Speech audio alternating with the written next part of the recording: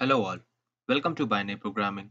In this video we will solve the 7th challenge of Data Security module of Developer Beginner. The name of the challenge is Define Sharing Rules. So let's move to the challenge.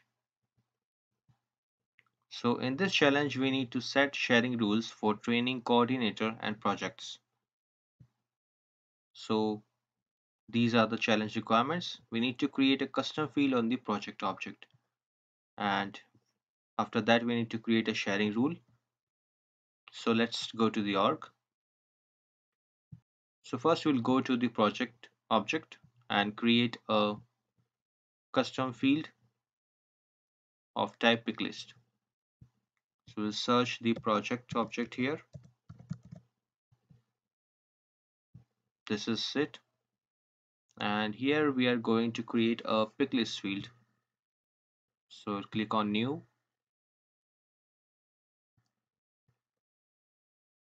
Field type should be Picklist. So we will select Picklist from here. Here it is. Click on next. Now the field label should be priority. Copy from here and paste it here. And values are high, medium and low. So we'll select the option as enter values, and here we are going to insert high, medium and low. Next thing is make the field visible to all the profiles and add it to all project page layouts. So we'll click on next from here, and we are going to make it visible to all the profiles, and click on next,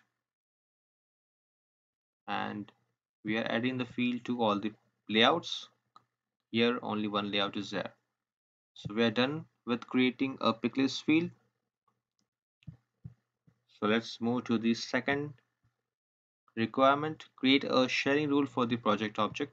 So we'll go to home, and here we'll go to sharing settings. Here it is. And in the sharing settings we are going to select the object from the manage sharing settings for project.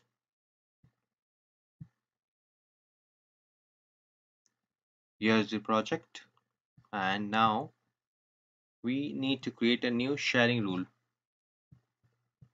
So here is the sharing rule, and we'll click on new. Label and rule name can be anything you choose. So label, we can choose that project sharing, and there are some conditions given. The rule should provide access if priority is equals to high. So we'll select based on criteria, and here we are going to select the field which we have created, priority, and the operator should be equals, and the value should be high. So this is done. The rule should provide access if priority is equals to high. Second one is the rule should provide access to the training coordinator role. So here we are going to select the users to share with rows, and in the rows we are going to select training coordinator. This is done. Now access should be read only. So access is already read only. So we are done. We click on save, click on OK. So we are done with creating the sharing rules. Now don't set the organization wide defaults for project to public read and write. So we will check for the organization by defaults for project.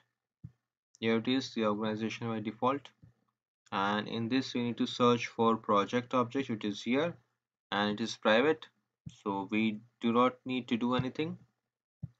We'll go here, we have completed all the steps, and we'll click on check challenge to earn 500 points to see whether we have done it correct or not.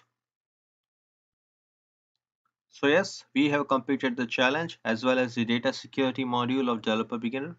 See you guys in the next video with a new challenge. Thank you.